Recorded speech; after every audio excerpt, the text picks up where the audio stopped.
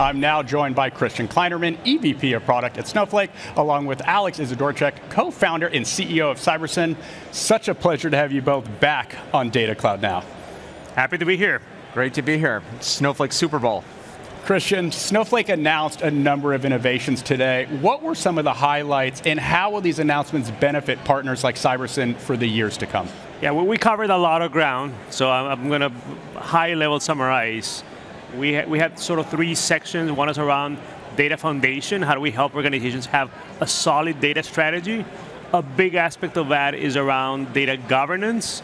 We had capabilities on data quality, monitoring, observability of data. So a lot of how do we help organizations, A, know their data better, B, control and have policy on the data. We had announcements around application development and how do we help the entire life cycle, building, testing, releasing, and ultimately monitoring. And the last piece, of course, was around AI and how do we simplify the process needed to benefit from large language models, generative AI in general, and this is where Cortex AI is our core offering that simplifies the entire life cycle of operations. In terms of advice or opportunity more than advice for someone like Alex, I think AI has the potential to enrich, enhance, and in some instances disrupt pretty much everything that is available. I think, Alex, you are already using Cortex for some of the use cases, and that is what we want to see. Start with existing use cases that can be improved or made more robust or more reliable, or even better from a quality results through Cortex AI. So AI, I think, is a safe answer for anyone that wants to go and figure out how to add more value. Thank you, Christian. Alex, Cybersyn recently released new Snowflake data sets on Snowflake Marketplace. What impact will this breakthrough have on the broader ecosystem, and what have you been hearing from customers thus far? Sure. Well, look, first let me quote Sridhar in saying, there's no AI strategy without a data strategy. So I think first and foremost, I think the data that we're releasing on Snowflake Marketplace powers a lot of other partners and a lot of customers' AI use cases. But specifically, this summit, we focused on consumer spending, and specifically for the retail CPG sector. A lot of these data sets allow our customers to look at a very granular level into how their retail operations, their competitors' retail operations are performing. And we think that's pretty unique, and we've gotten to use a lot of the features Christian mentioned in public and private preview to get that done. It's great to hear, Alex. Now, I want to cover a topic that we touched on a little bit at the beginning of this, but what advice would you both like to share with the audience watching on how to maximize AI's impact within their collective organizations? Alex, let's start with you.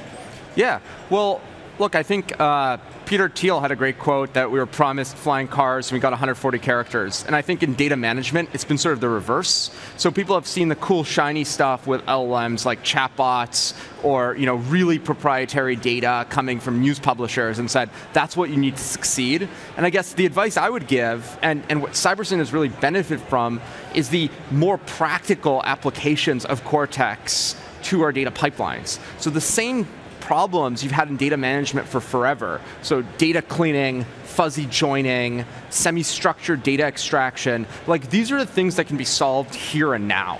And that Cybersyn has used Cortex to basically solve. And some of the new features today, so fine-tuning being in public preview, it's another great example where you can go a step further and make it sort of production grade. So I guess my overarching message, and where we've been super successful, has been really focusing on, okay, what are the persistent problems that all data providers have, and how do we use Cortex to solve those? And I think, to Christian's point, it's going to completely upend the cost structure of data as a service. And if we do that, then I think ultimately our clients benefit, because we afford to give more and more data away for free on Marketplace. Great to hear, Alex. Christian, anything you'd like to add? My answer would have been along the same lines. We all want to chat with data. We all want to have advanced generative use cases and multi-step workflows and agents, which we have people doing with Cortex AI. But Alex is spot on. There are very simple initial steps that everyone can take to start getting benefit from AI. Like an example is I have a set of values. From a data quality perspective, how do I validate that is a real entity or a real name, or how do I canonicalize entities?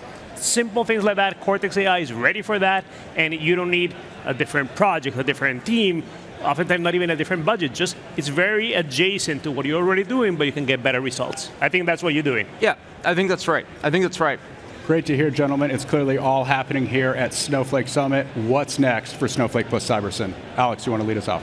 We're focusing on more granular data and also taking advantage of Snowflake container services to start launching some of the dashboards products as sort of native applications. I think, SPCS is really exciting because it's going to allow us to launch, full-on SaaS-like applications that look like they're independent SaaS applications, but lean on Snowflake for governance, for security, and ultimately for access to the customer's first-party data as well.